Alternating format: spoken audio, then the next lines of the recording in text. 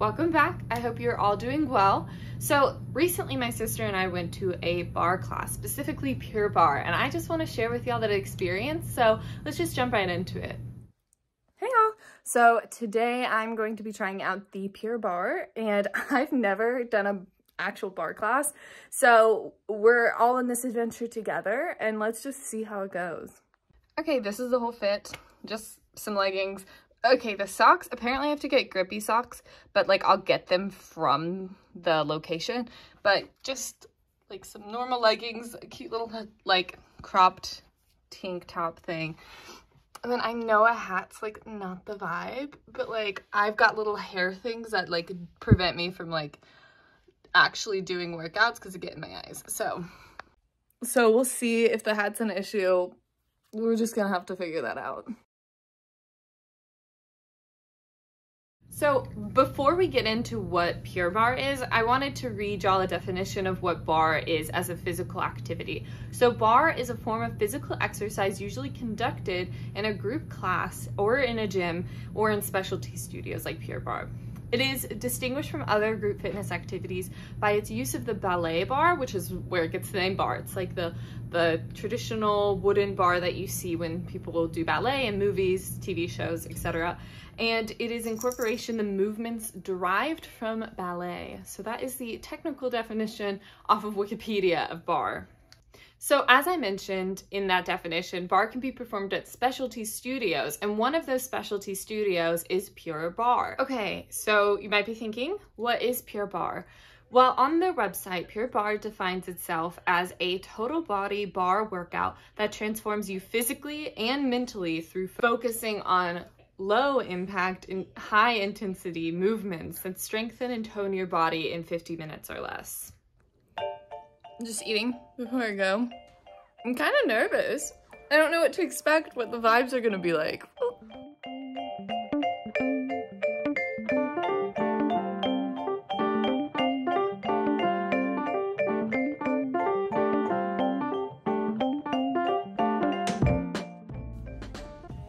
Okay, so I'm here in the parking lot.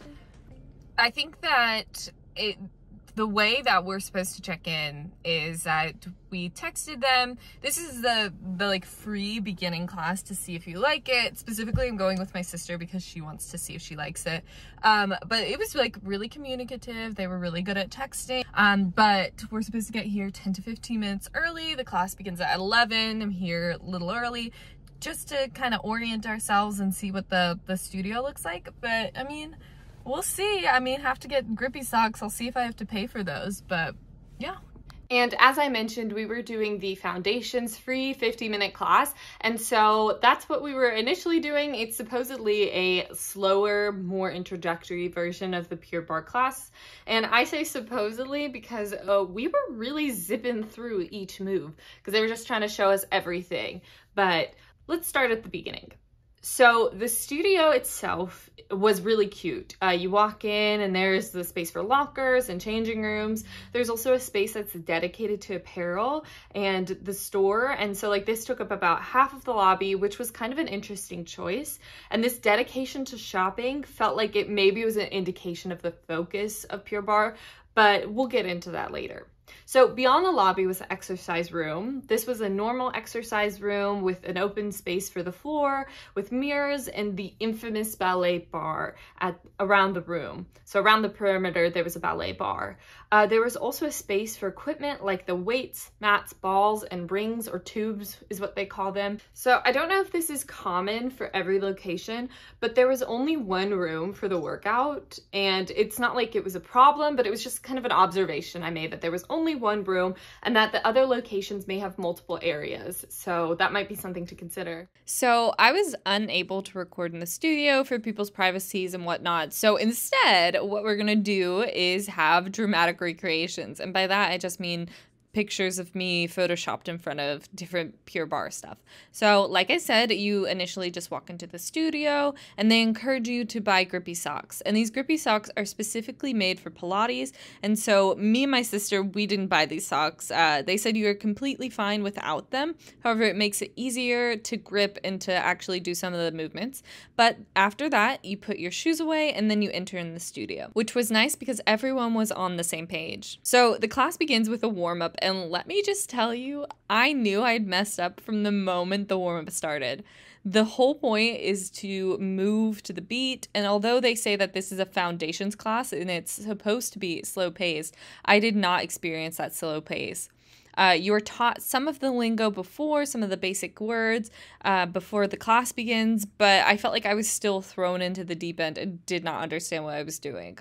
There were a lot of movements, and then there were extended periods of ab work, and these ab work things had me shaking so bad. I know that they say that the point is for your muscles to reach a fatigue point, but I was really shaking. So after the warm-up, we did arms, which also hurt so much. We used tiny little weights and made small movements with these light weights to target specific small muscles. Some of the things we did were like all around the world, arm pulses, and just everything made my arms shake. And then from there, we got up to the bar, which was cool, but it was also just like small, quick movements that were barely perceptible. And multiple times, I had to look back at the instructor to see if the instructor was even moving, which... On the note of this instructors, something I will say is that the instructors were very good at coming around to help, which was definitely a plus for all of us who were literally shaking and not knowing what to do. And then during the bar sections, we used a ball that I just added to the level of intensity that felt on your legs, your glutes, everything, hamstrings. Oh, I felt like they were going to burst. But after we did that, we did some more ab work and then stretched it out, which, if anything, I really did enjoy the stretching. So now that we described the whole entire experience at Pure Barre, and I gave my initial thoughts afterwards, immediately after the class. Okay, so some initial thoughts just off the dome is that it was not for me. It's for someone, you know, don't want to yuck someone else's yum, but I think it was just like not a good enough workout for what I usually do. It was very like small, tiny little muscle movements, which is great. And some people really love that, but I just wasn't a huge fan. And so I think that I will probably not go back, but I can see it being a really good workout, but I'll have to collect my thoughts. And just right now, I'm just a little overwhelmed. It like really kind of hurt. So yeah, that's just some initial thoughts. I just wanted to come on here and explain a little bit in more detail what I thought about the class. So the class was difficult. I think that that's apparent. I was really not expecting it. It's like when you do a lot of exercise, you think you're good at everything. It's like hubris, you think you're good. And then you do something outside of the realm of exercise you're used to, and it's all of a sudden like you've never exercised before in your life. So this was like focusing on muscle groups that I usually don't focus on, like tiny little movements, small little muscle groups, and to be frank, I hated it. Not hated. It wasn't for me. And I know that.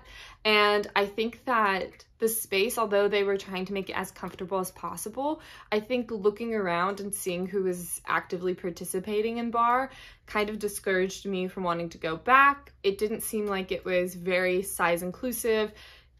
That was just some things that I made note of. It could possibly be very size inclusive. It just seems to me that there is a bit of a lack of representation of people of all sizes, and that's really important to me. I like working out when you feel strong, and everyone can feel strong, regardless of like your body shape and things like that. So I would just say that it may make people uncomfortable. It seems to be a great workout for minor muscle growth, but to me, I'm not looking for that. I'm looking for feeling strong and feeling confident coming out of my workouts and feeling like I got a really good workout. So I wanted to say something more about the size inclusivity, but I wanted to look it up and see if people have experienced or expressed the same opinions. And online, I've seen forums of people saying that they feel like it can be a bit homogeneous, like there's people of the exact same size, or they feel a little uncomfortable or out of place.